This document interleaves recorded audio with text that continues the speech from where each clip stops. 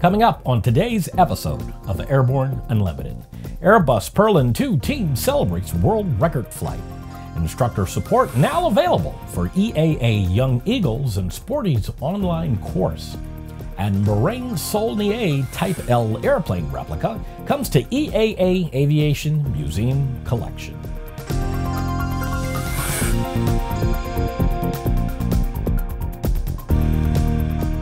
Hello, I'm Christopher C. Odom. It's September 7, 2017, and this is Airborne Unlimited.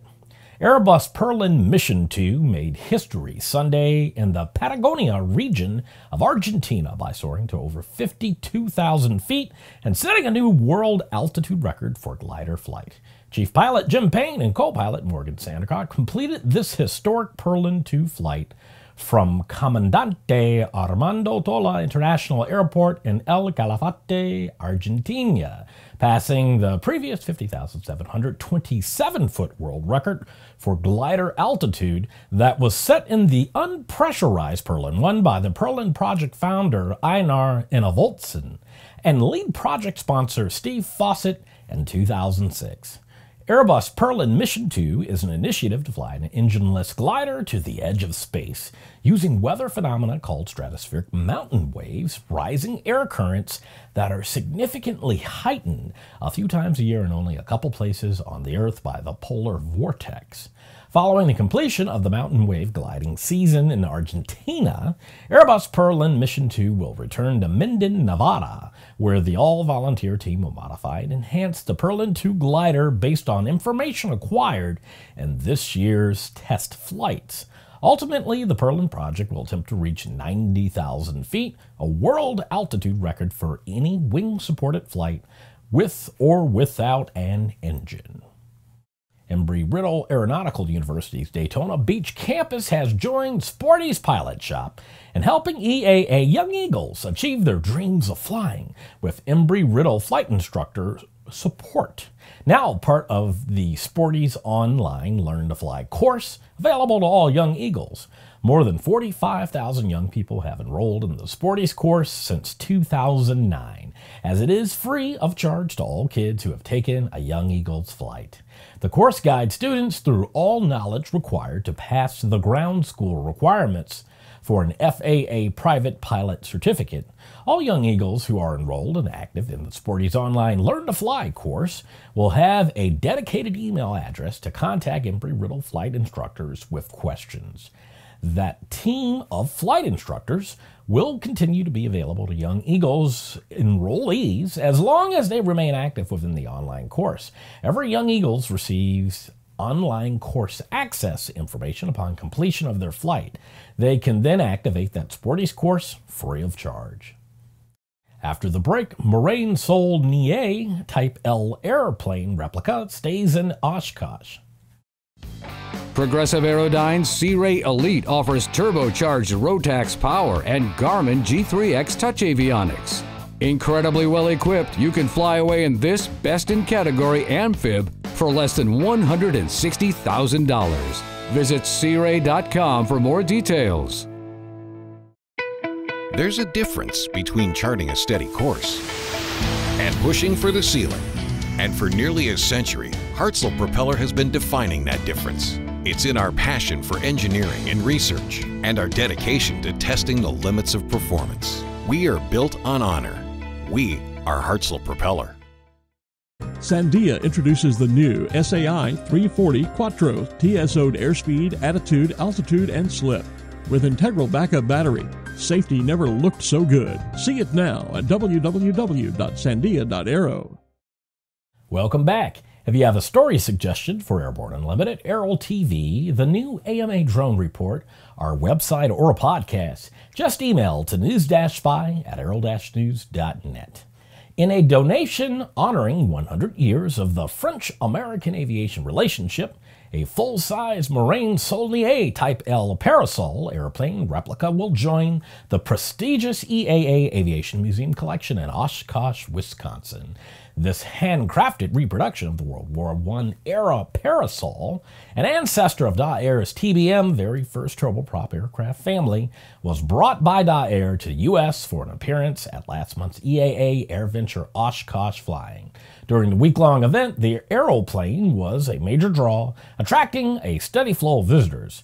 While the Type L originally was planned for return to France, it was dedicated to honor the EAA's request that the replica be permanently exhibited at the EAA Aviation Museum.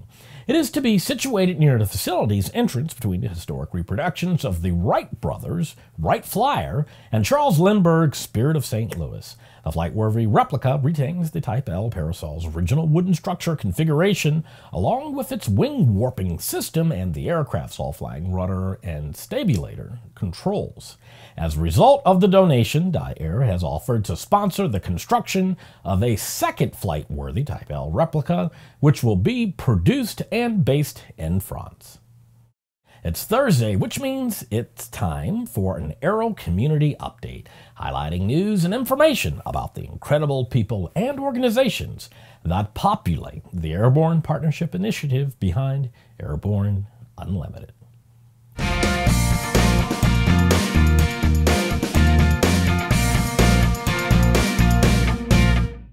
One of the main aspirations of all our Aero-News, Airborne, and Aeroverse programming is the desire to rebuild the aviation community and get the entire aviation world to cooperate for the common good. As we go forward with the most aggressive and disruptive efforts in our history, that's one aim that will not change. A spirit of cooperation is essential if aviation is not only to survive, but to eventually prosper once again. So as we make changes and evolve our programming, we hope you'll alert us to opportunities to seek greater industry cooperation and urge those organizations and businesses you work with to seek the same. With an industry full of special interests, the occasional petty jealousy, and fair amount of tunnel vision about the benefits of the industry-wide cooperation, and promises that all its efforts will be geared towards such goals, and hope you'll urge everyone you fly with and work with to help us rebuild the aviation community and the spirit of cooperation that used to be such a large part of the Aeroverse. After these messages, Dream Chaser spacecraft has successful test.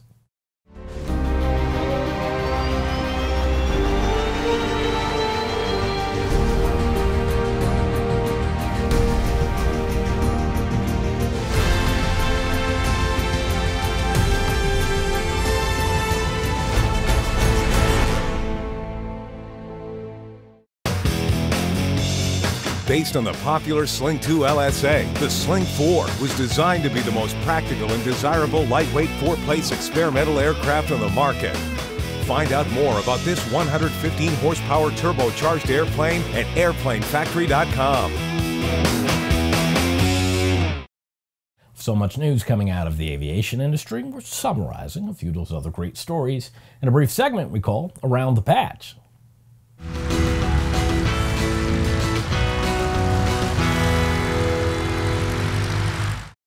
The Dream Chaser engineering test article passed a successful captive carry test at NASA's Armstrong Flight Research Center last week. These activities are being conducted through a Space Act agreement with NASA's Commercial Crew Program, although the Phase 2 flight tests will also be highly supportive of and executed in parallel with the continued work being done by the SNC under NASA's Commercial Resupply Services 2 contract. Pilots can now pump their own 100 LL fuel at Eastern Iowa Airport in Cedar Rapids, saving nearly $2 per gallon. Self-serve fuel has been one of the most requested improvements at the airport, according to Airport Director Marty Lentz. The fuel, which sells for nearly $6 per gallon from the airport's tanker trucks, will cost about $4.10 per gallon if the pilot pumps it him or herself. Rhett McNeil, a 26-year-old corporal from Griffin, Georgia, has developed a 3D printed UAS nicknamed Scout that is a cheaper alternative to the hand-launched fixed-wing RQ-11 Raven and RQ-12 WAS-3 UAS that the Marines currently use. Costing $35,000 to $49,000 per unit, the Raven and Wasp UAS are considered relatively inexpensive by military standards, but they are still expensive enough to where only a few Marines are authorized to fly them. The union that represents pilots flying for Horizon Air has filed a lawsuit against the carrier to assure that it does not reassign its Embraer E-175 airliners for which it has delayed delivery. Horizon says it does not have enough pilots to fly the new planes, so it has put off taking delivery of the new airliners for an undetermined period of time. That led Teamsters Local 1224, concerned that the airplanes might be leased to rival regional airline SkyWest, to file its lawsuit. Goody Hutchins, Member of Parliament for Long Range Mountains and Parliamentary Secretary for Small Business and Tourism, has announced the government's $997,880 Canadian dollar investment to purchase an aircraft rescue and firefighting vehicle and associated equipment at the Deer Lake Regional Airport. The funding comes through Transport Canada's Airport's Capital Assistance Program. Well, that's it for today's trip around the patch. Now, let's get back to the rest of the news. On a flight from Honolulu to New York on Hawaiian Airlines last November, passenger James August engaged in behavior so disruptive that the pilot felt compelled to turn the plane around and return to Honolulu. August's behavior is not in dispute. He pleaded guilty in February to charges of interfering with a flight crew and was sentenced to 3 years probation by U.S. District Senior Judge Susan Oki Malaway. Now, Judge Malaway has ordered August to repay Hawaiian Airlines $97,817, the cost of returning the flight to Honolulu. On the flight, August, who lives in New Jersey, threatened his girlfriend and her children, other passengers and crew members, and even made contact with a flight attendant's shoulder with the back of his hand. The crew said his disruptive behavior started before the flight left the ground. The restitution to the airline includes Hawaiian's costs for fuel, maintenance, ground crew, replacement flight crew, re-catering, and landing fees. August also has to reimburse Hawaiian for what it paid to accommodate passengers on other airlines. He was not held accountable for $4,600 in meal vouchers the airline gave to the passengers.